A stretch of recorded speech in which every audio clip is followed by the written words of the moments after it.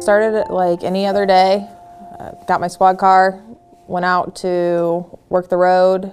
I was off. I worked in the yard all day because it was unseasonably warm.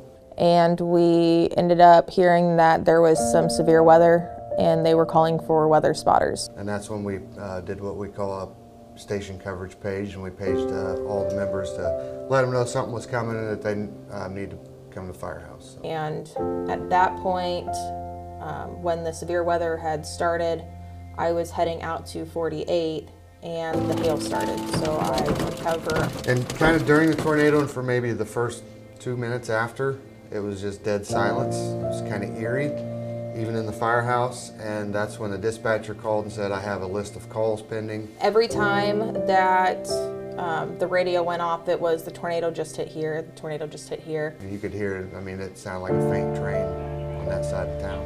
There were a lot of houses damaged, a lot of people that were, you know, displaced because of it, which was heartbreaking. But I mean, our city really came together and it made me know I was in the right place. Our primary engine that night was engine 1, and on that engine was one of our firemen. The very first call that we got was for the house next to his house, and they actually said his name.